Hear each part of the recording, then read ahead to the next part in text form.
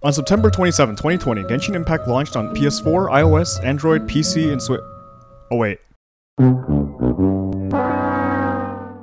We got an introduction to the wonderful world of Teyvat, complete with a whopping 2 out of 8 of the land's regions. And magical elements that were totally not inspired by One Punch Man, the final win user, and a plethora of waifus and husbandos to make everyone wet. In the beginning, you and your twin says, "Step-bro, I'm stuck," get separated by a girl who doesn't wear shoes. You wake up hundreds of years later to fish out a flying 5-year-old that the fandom memes on as emergency food and have beat the joke to death more than Konosuba fans call Aqua useless. You find yourself in not Germany, a land where freedom is its main theme, with its god being drunk green Astolfo. You then team up with the Knights of the Round Table Favonius to fight the once good now bad dragon Dvalin in the worst boss fight in the entire game.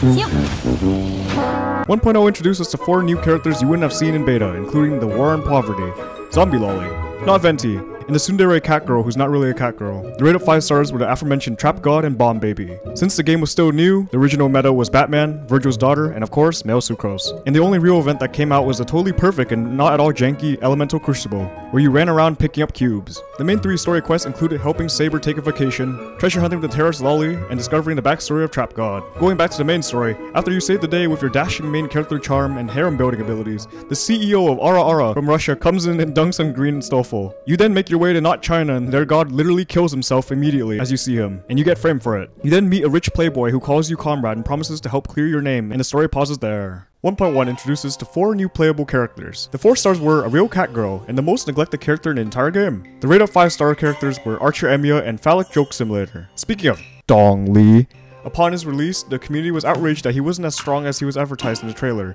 that literally didn't show any damage numbers at all. Either that or just bad at the game. This pressured Mihoyo into buffing him later on. The main event in this update was a large step up from the last one. Here you ran around the world fighting monsters while collecting meteorites by praying really hard. Only one problem though. It took resin. Yep, the community's biggest enemy since 1.0. But still, if you finished the event, you got yourself a free copy of Rika Takanashi. And the next event got the community heated once again. Get it? Heated? Laugh. As players found themselves unable to run, glide, or jump sometimes when playing as Tobey Maguire in Spider-Man 2. Pizza time. When delivering food to ungrateful assholes in the strangest parts of the map. In Ed Sheeran's story quest, you find that he's the best Oni-chan in the world as he confirms his employment status was Toys R Us.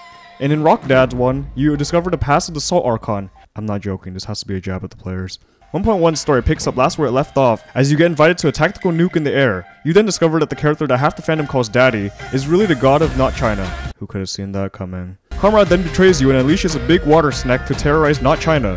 Here you can unlock a boss fight where you can constantly bully Child every week for ruining your 50-50. Through the combined efforts of Hot Topic, Purple Wind Tosaka, Geomami, Coco Goat, a literal grandma, and other various god animals, you defeat the giant water snake and save the day. Only for Dong Dong to give up his heart to the not Russians. He then tells you to go east to not Japan, where the god there is enacting Article 13, and the main story pauses there. 1.2 added a giant missing part of the map called Dragon Spine. Dragon's Pine? Dragon Spine? Where you find it would be beneficial to be any character not named Barbara. In the story, you climb up the mountain to meet with Needs a Refund from the Barber, who gives you a cursed sword. Oh yeah, and he threatens to destroy not Germany, and this plot point is never visited ever again. The main events in this update include Lost Riches, where you dig for coins to obtain bottled piss, and Hypostatic Symphony, where you fought shapes. That's it. The new characters this patch were Elevator Simulator and Coco Goat, whose character's story had you become the IRS to stop tax evasion. 1.3 gave us a Lantern Rite Festival in not China, where you helped Zhongli's emo son celebrate not Lunar New Year. The main event for this update was Theater Mechanicus, where you played tower defense, but in Genshin.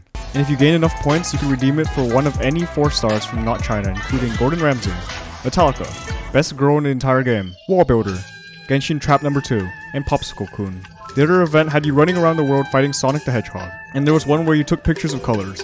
And the first time in Genshin history, Mihoyo gave us 3 rate-up banners in an update, with Green Kirito first, then Kachao, which no one rode for sadly, and finally Megumin, which the community hyped up to an annoying level, especially when she wasn't in the trailer, and tons of Hoothouse simps took to Reddit and Twitter to cry. Speaking about It's Just a Prank Bro Simulator, in her story quest, you and her go to the Shadow Realm. That's it. And the main story continues with you meeting Genshin Kaiba, who hails from the lost land of Atheists, as he gives you the clues of the whereabouts of your long-lost twin. 1.4 gave us Oktoberfest in not Germany, complete with fun minigames like Oaths and Fall Guys. This was also Genshin's first collab, which gave us the KFC wings. Wait, what do you mean only China server got it?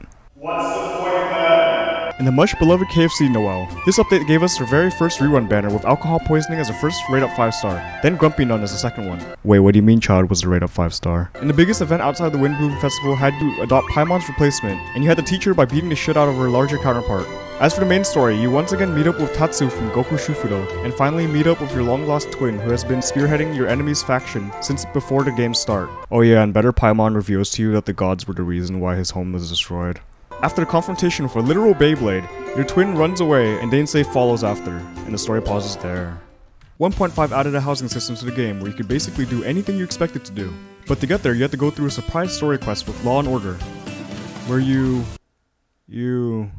talked about the law to the citizens of Leeway or something? I don't remember, I thought the story was boring. Speaking of characters, we got our second rerun banner as PP God returned with a new story quest, where you helped him rekindle his friendship with a toad. The second rate-up character was a much anticipated Synovia Corta, and I can't be biased, her fans are really annoying too up until her release in terms of hyping her up. Just like the Hutao crowd. In Yuki Nonaka's story quest, to prevent her uncle from giving up not Germany to the not Russians, you must learn how to talk like aristocrats. The main event this update was a reskin of the official one, where you went around the world to fight monsters and collect rocks to get a copy of a 4-star. Except this time, it didn't take resin. The next event was Prop Hunt, where playing with your friends didn't give you any currency. And the next one was a dungeon crawler. Kind of. Where you got to try out different characters you didn't have before. And if you already had all of them, too goddamn bad. And in the final one, you go around the world to hunt down the Wayhaler churro, as you use his fellow brethren to sell him out. It's worth noting that Twitter tried to cancel Eula over her ancestors owning slaves. Yes, they tried to cancel a fictional character. I love this fandom so much, it's full of smart and capable people. Jokes aside, if you're one of the people who tried to cancel Eula, a fictional character, you need help. Cause your life is so good to the point where your biggest worry you have is on the fictional lore of a video game character. Grow up. And finally, 1.6 was a huge update that gave us a new area to explore in the form of islands. With this came the rerun of Terrorism Lolly, who in the story goes to the islands to fight the Dodoko King, who has threatened to take away her beloved Dodoko toy, even though she could have stayed in Mondstadt to prevent this. But oh well, gotta progress the story I guess. Here we get to see the game's first skins, with American Idols being free and sabers costing $30 goddamn. Later in the story, it turns out that Bomb Baby's mom is the ruse behind the Dodoko King, and jokes aside, it's a really heartwarming moment in the game. Speaking of islands, Aether Alter was the other rate-up 5-star character, and in his story quest, we get to see Genshin's best girl show up after 8 damn long months, and she promises to take you on a ship to not Japan. As for events, the Anime Beach episode had you exploring a new region as you fought a mecha samurai, played 5D pool, tennis, and Sea of Thieves but in Genshin. And that's it, that's everything that happened up until 2.0. Like, comment, subscribe, and that's it, bye.